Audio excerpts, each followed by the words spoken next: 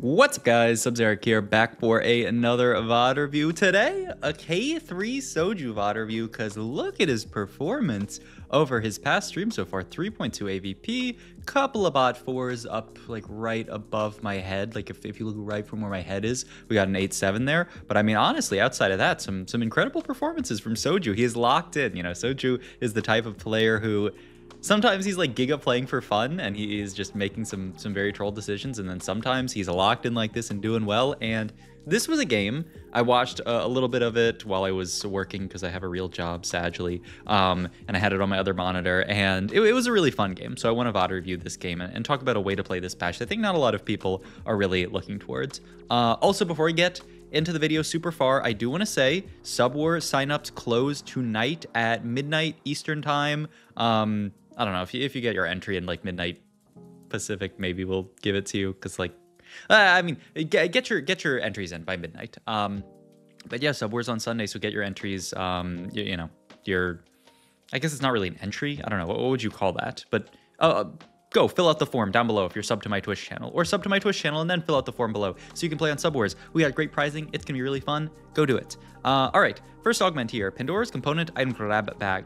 Pandora's and component are both really solid. We have this gargoyle here. Like, I could certainly see this being like a Jinx reroll spot from this spot, right? You just take component buffet, you slam the gargoyle, and then you play like Jinx reroll from here and you just hard force it. You know, seems quite reasonable to me. I think that's maybe what Soju's even scouting around for a little bit here. But I will say, well, let's just let it go through. Okay, item grab bag tends to not be an early good pick. Stim pack, once again, I talked about this already. It's an okay early pick. The statistics say, yeah, the statistics actually probably like this a lot, about the same as component buffet here, both like decent early augments. But Soju doesn't take either of those augments.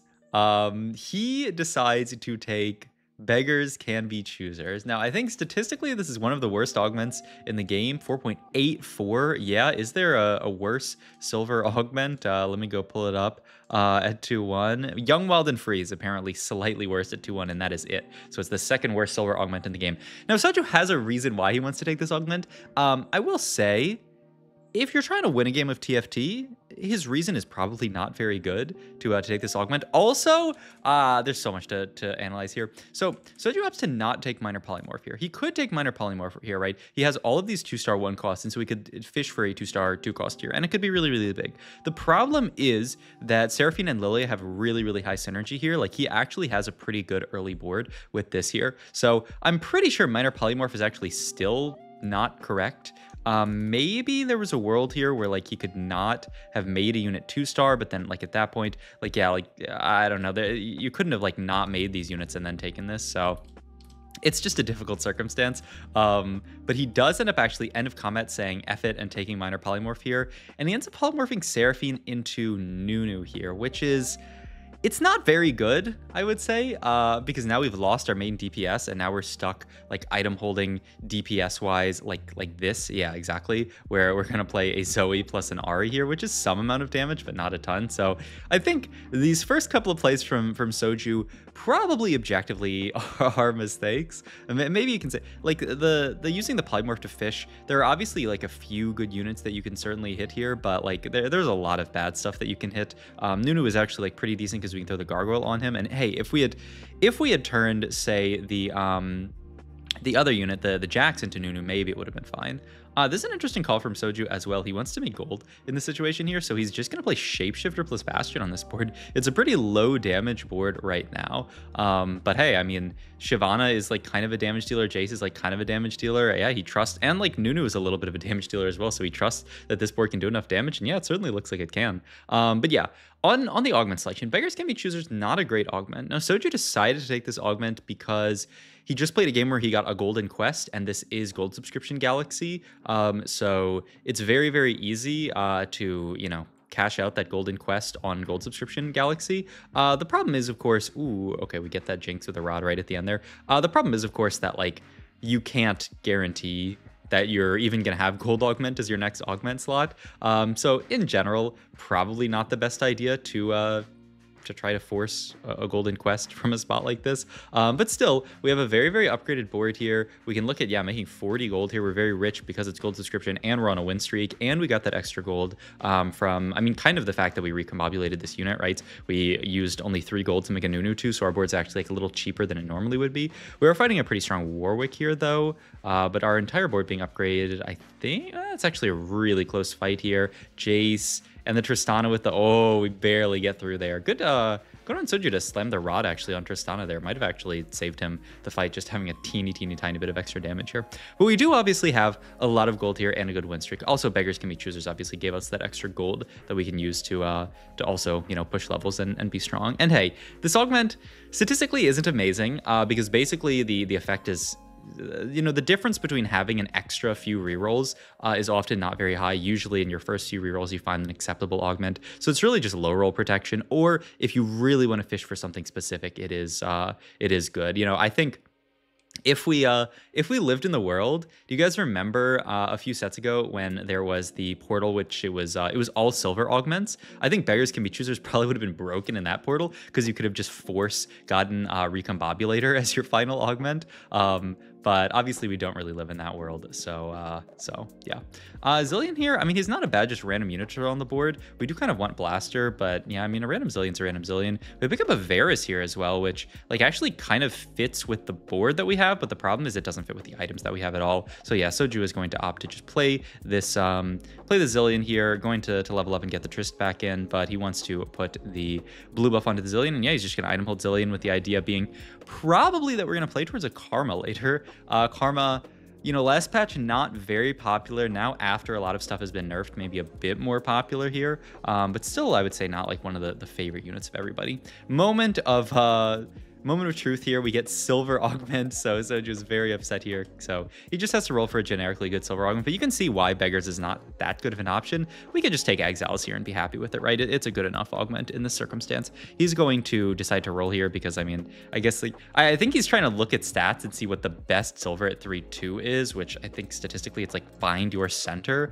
after they, I believe they buffed it this patch. So I don't know. I mean, it's probably not bad. We get Band of Thieves. He rolls over Item Collector, and Band of Thieves is fine here. I think he was thinking about old Item Collector and thought that it would be like Giga Broken, but new Item Collector is actually just like a medium silver augment. But you can see obviously like if we had been able to get a golden quest here, our game would be set, right? We're 83 gold. We would have just cashed that out for free, but probably not worth taking a silver to try to guarantee a golden quest when you don't even know that your next augment's gonna be gold. If Soju actually talked about like if it was ascending augments, then maybe, but then if it was ascending augments, then we wouldn't be in the galaxy that gives us extra gold, so kind of moot. But the main thing to talk about this game is that we are very rich, right? It's a gold subscription game, so most of the lobby is going to be pretty rich here. But Soju, because he win streaked early, because he took an econ augment to start, kind of an econ augment gives you 7 gold.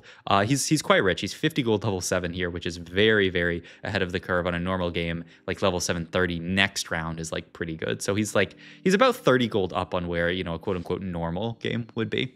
We also have the blue buff slammed.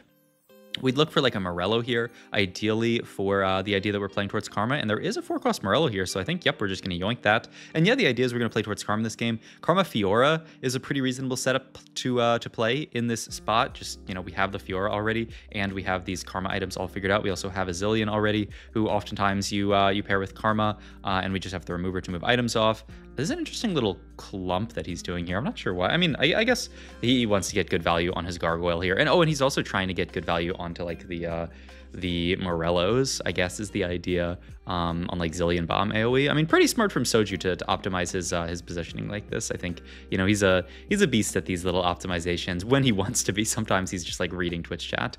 Sadly, we lose to an Ascension board, though, this new buffed Ascension charm where it triggers a little bit earlier, and it costs 0 gold, which is cool because like that augment was pretty bad before.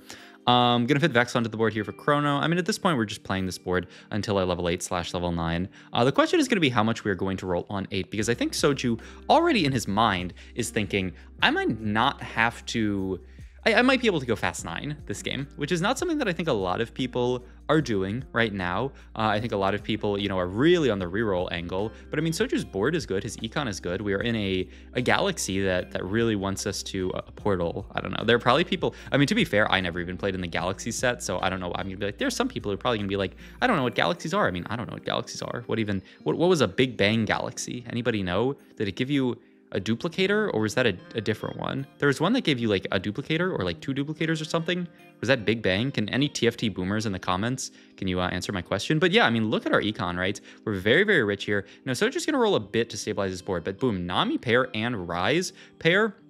He just opts to say, okay, I'm going to put this Nami onto the board. I find a Camille here as well. And yeah, we just need to get 3 Mage onto this board. And now we're basically stable at this point, right? Very smart from Soju, actually, to do this roll down, to stabilize his board a bit on 4-1, right? He can't just go straight to 9. If he goes straight to 9, he is going to die. But he very, very quickly, he plays flexibly. He hits a Nami too. And these items are completely fine on Nami. You know, Karma would have stabilized him decently. And now his idea is, yeah, we can just push 9 from this spot with the Nami too. So very smart from Soju here. With Cloak open, I mean, Magic Wand looks quite reasonable. It's a spark, and you know, it's he thinks about just taking it, but he has all these free refreshes, man. I mean, Item Collector is also a quite solid option here. Oh, Support Golem might just be the best one. He has to take Item Collector. Interesting. Gold Augment last. I feel like it's probably Golem. No, the stats like Item Collector even more than Golem. Okay, well, yeah. I mean, Gold Item Collector looks very, very good in the stats still. And especially this late into the game, right, where we actually have the items. We're also up an item from our Band of Thieves augment, so, you know, we already have 4 completed items, so I think this makes sense. Also, we're thinking about pushing levels. Item Collector is going to be really, really valuable on, you know, all potentially 9 units that we have later. But yeah, I mean, I feel like this is not a line that many people play. This is just, like, very good flex TFT from Soju into Fast 9. And yeah, we're going to lose this fight, and he's I don't know, destroying his hair. I mean, I can't do that. But you know, he just put a bunch of 2-star units on his board, fit 3 Mage onto the board. He's got this Sugarcraft in with Soraka, which also fits Mage in, which is kind of cute. He's got the 3 Preserver in with the Rakan. Like, it all fits together decently well, and then Chrono in with the Zillion, and also these units are going to be very easy to play around later when we potentially get a Karma. The only downside is, you know, if he wanted to play some kind of Karma Nami setup, he will have to either just not itemize the Karma or remove her, which he, you know, doesn't have right now. Another loss here, down to 50 HP, so starting to look a little scary for Soju because we're fighting some of these stronger boards, but obviously we're sitting on 72 gold here. We can't really expect to win these fights. Obviously it would be nice to, but yeah, can't guarantee it. We have Cloak open here. This is an interesting pickup from Soju. Picks up the Smolder with Sword. I don't know that he really wants a BT. I don't actually know about this pickup here. I'm interested to see what Soju does with this sword and with this Smolder here. We pick up the Tariq here, who looks like we are actually going to full pivot the board. Wow, now that we found the Karma. Yeah, he says, you know what, at this point, Karma with these items is going to do more than a Nami on this board. Also, maybe he wants to make BT. Yeah, so he wants to make BT eventually for like that Fiora, or we had the Camille earlier, but I believe he sold the Camille. But yeah, the idea is, you know, we want to have BT onto like Fiora or something later. I mean, it makes sense. We're not playing the Fiora right now, and we do lose another fight down to 39 HP, and we basically have one more fight that we need to sack, right? So we definitely don't want to level this round. It's going to cut way too much into our econ. We are going to get more gold from gold subscription at 5-1 as well, so certainly we're going to 5-1 it. Ain't no way we're going to 5-2 it unless somehow like we win this fight, and then maybe, but even then probably not. We're also still holding on to a lot of good stuff here. We're holding on to this Milio, who can fit very nicely onto this board. There's actually kind of a bad person for us to fight because it's going to be, we'd prefer someone with more of like a weak front line so we can get a lot of kills here. But yeah, we only killed 2 units here, which feels pretty bad, down to 26 HP. But the upside is we're very rich here, and we are going to make our pivot next round with basically infinite gold there. The Morgana and the Karma here. Yeah, I'm down to actually just slow this down a bit because this is already, I love what Soju's doing here, is just selling the units that he knows he is not likely to play, and then getting in all the other stuff that he wants. Like the 4 Preserver is good. He actually even just levels to 9 here and just starts to roll it a little bit here with the idea that, you know, we don't have that much time next round. So we're actually going to roll a little bit slowly here. Pick up the Diana. He actually ends up selling the Camille pair here with the idea that maybe it's a little bit hard to play Camille. He's actually holding on to Gwen, who does fit decently onto this board, right? You have the Sugarcraft, and 2 Sugarcraft has been buffed, so I could see it. I'm going to get a ton of gold here, so we have a lot of gold to roll here. So let's see what Soju can do with this roll down. Temporary TG is pretty good. Karma 2 is pretty good. Going to hold on to the Thomas Kench as well. There is a Fiora pair, which is nice. We also have Diana paired now at this point. There is the Camille, but he really is not interested in this Camille at all. Interesting. Nora is huge, and boom, that chop is huge as well. We can play the Diana just over the Nasus. Yeah, we actually, this is a 0 trait Diana, right? But she is going to be our item carry here in the situation here. Looking for like Ionic Spark, I would think. Yeah, Ionic Spark for the Diana. You're kind of forced to make a Warmogs at that point. And then we have these 2 TGs. One is real, one is fake. I don't think he actually knows which TG is real, which one is fake. It's hard to say. And then he has to throw a Gargoyle last second onto the Rakan here. Okay. A nice pivot from Soju. Hitting that Diana 2 helped us out a lot. We still, once again, I'm pretty sure this is a 0 synergy Diana, right? It's just a Diana 2 on our board, but hey, just a Diana 2 is just a Diana 2. I think we would really, really like to get Bastion in at some point. I feel like this Fiora is doing very little here. I mean, the upside is that it's giving Warrior to our Gwen too. And yeah, he did end up, the real TG ended up going onto the Gwen here. He gets Salvager here, which I'm not sure if it actually does much. You can break down some of the gloves and make them into other items, but I think it's fine to not take Salvager in this spot. And yeah, I mean, our board looks good, right? The Diana 2 was huge for us here, and the question is just figuring out what the rest of our board's going to be. But nicely playing around the Karma with these items. Items are so important in a game of TFT. If we didn't have these items for Karma, our board would be so much weaker. We pick up a Briar and a Champion Duplicator here, so we can... Ooh, this is an interesting question, though. How do we want to use this? I mean, I imagine we're going to get out of the Gwen Fiora eventually and get into, like, Briar plus... Yeah, this makes sense to me. Briar plus just a random even Hecarim for now. Yeah, sure. And the idea being that we can get into Arcana later. Play around the Briar with this TG makes a lot of sense, though she does a little bit... Get kind of one-shot here. And our Karma's getting wrecked by the Kog'Maw here. Can Diana pop off? Ooh, this is a really close fight. The Zillion Bomb gets us through, though. Ah, the Zillion unit is so good, man. But yeah, actually... I think this makes a lot of sense. As far as other units to fit in, I mean, we're still playing the Morgana. Witchcraft Spat? Is that anything? I don't know that I love it. Yeah, I'd rather Archangels, I think, right? For the last Karma item. Witchcraft Spat, I really don't think does that much here, because we're not going to be able to find the little Witchcrafts here. We do pick up this guy as well, which is going to allow us to potentially get Arcana in. But yeah, our Arcana has been nerfed a lot. Actually, I'm down to go back and look at actually what the number was here for the Arcana when he checks it. Yeah, it's 2% true damage for every 3 charm spot. It's so low now.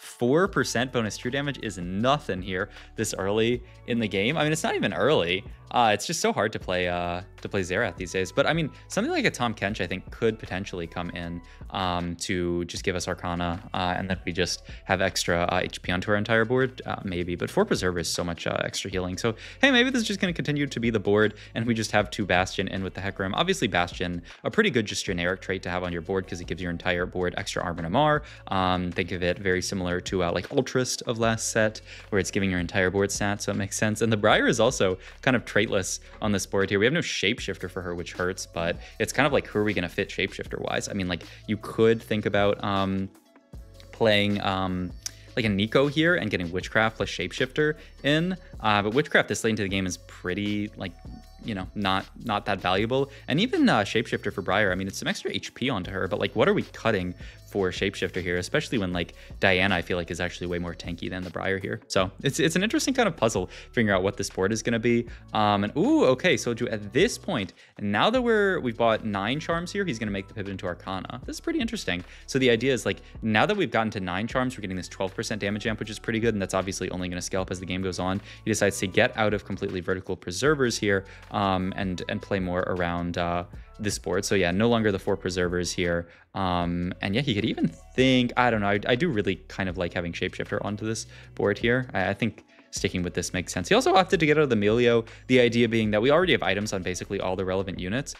So, you know, at this point, what is Melio really doing? Giving our Rakan an extra item? It's not too big in a spot like this. I like this pivot from Soju. And, you know, once we get 3 more rounds, right? If we can survive 3 rounds, which our board looks pretty good, though. Oof, that was a scary fight. If we can get through 3 more rounds, we're going to have another huge spike in the amount of extra damage that we're getting from Arcana. So Ooh, okay, Yordle Spirit here is really big. I mean, you have to take this, right? We need a charm every round. It was scary to even skip that. Ooh, he's gonna feed the Briar here. I mean, I think this makes sense. Briar is so strong on our board right now. I mean, yeah, I think it does make sense here. So this is our board. We're fighting Kog'Maw reroll, which surely we can outcap, right? Okay, and that was really big because we just need one more charm here, and then we're getting, ooh, fuck. Okay, yeah. Like, you have to take that last charm here. Also, I believe the charms were a bit bugged out because of how Xerath works. Ooh, this is a cute little synergy to get in as well. We get 3 Frost in here with the Swain here over the Nasus because, yeah, we're playing these other Frost units. I mean, it makes sense. Okay, but now, yeah, now we're up to 12 charms bought, which is, you know, another big jump in damage amp. And hopefully that means we are out of the woods. Looking pretty good here. We beat this player, and so it's just the Kog'Maw player left. I mean, there's another TG. Yeah, you can just TG, I guess. I mean, we have Morgana 2 here, right? You just TG Morgana 2 and it looks really nice. Yep, TG Morgana 2, fantastic here. And this will probably be the last fight. But, like, I don't know, what a cool board. I feel like, oh, we got some gold here. I mean, that's not very good.